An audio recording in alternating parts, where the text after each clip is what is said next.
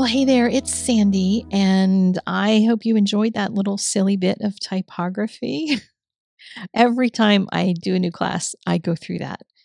And I should just pick one font and everything would be in the same font and be done with it. That would be great. But I don't do that because I am a not yet recovered graphic designer and I want to use all the fonts I've purchased over my lifetime. Anyway, let's get to this one. This is the Choral Enchantment class, a long awaited one for many of you who like to make scenes. And this one is all underwater. Each lesson focuses on a different type of coral, different handling of the water, different way to make the fish, that sort of stuff.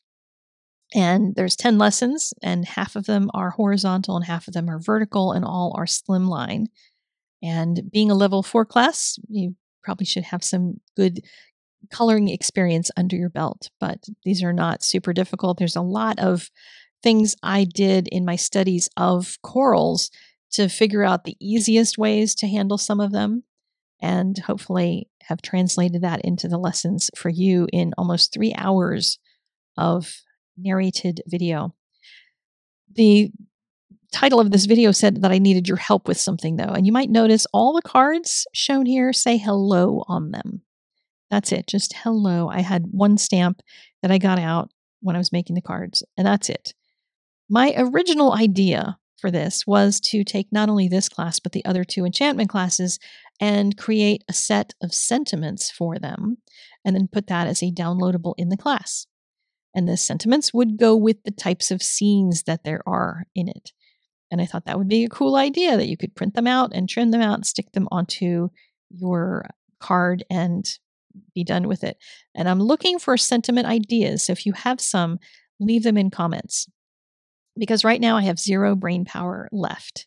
There is nothing between my ears at the moment because my mind is elsewhere. Got more family stuff going on. I'm not going to talk about it here, but I just posted about it in Art Venture this week. So if you want to keep up with what's shaking, that's where to find out. But this course did get done nonetheless. I'm excited that I finally at least got it finished. I know it's the middle of August.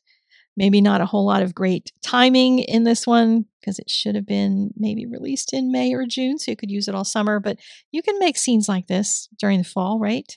You can still do that. You can do them any time of year. You can make them like red and green corals and make them Christmas cards, right? So do me a favor and leave me comments with your ideas for sentiments.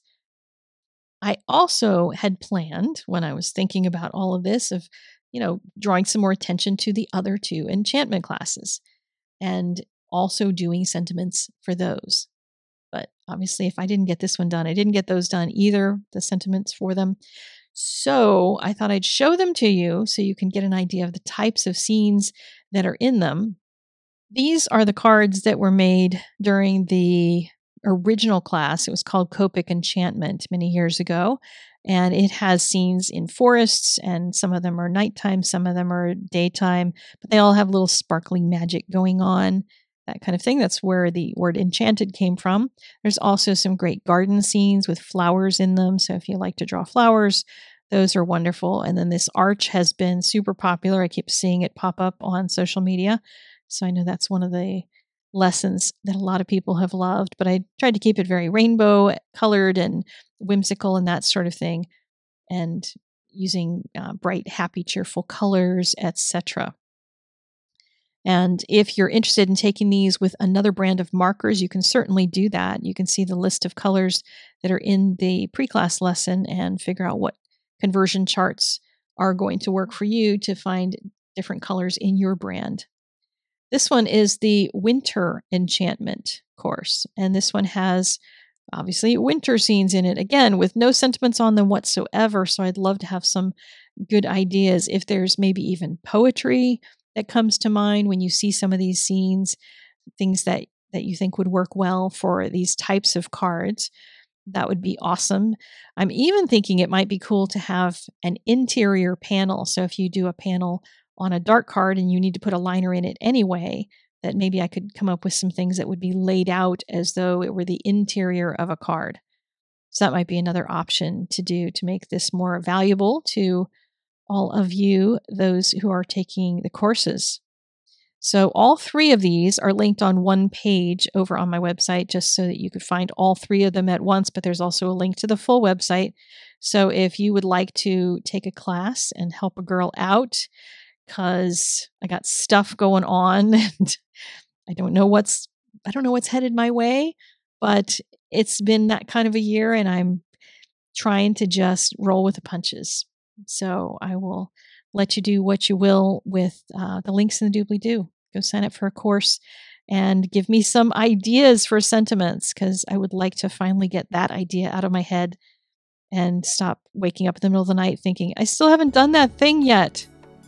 So go draw some fish and some coral or some flowers or forests, or even get your Christmas card started. I will see you guys later on. Take care.